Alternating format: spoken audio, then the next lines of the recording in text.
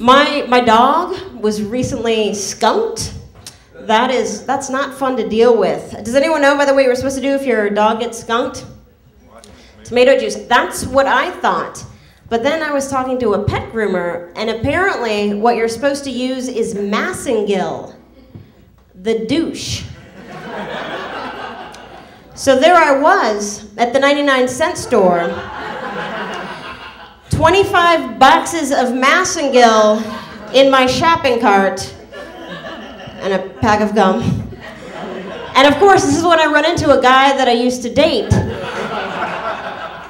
Let me just say this, there is no explanation that justifies 25 boxes of douche in your cart.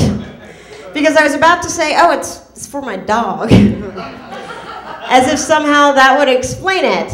And so instead, this is what I did. I looked him straight in the eye. I pointed at the cart and I said, this is because of you.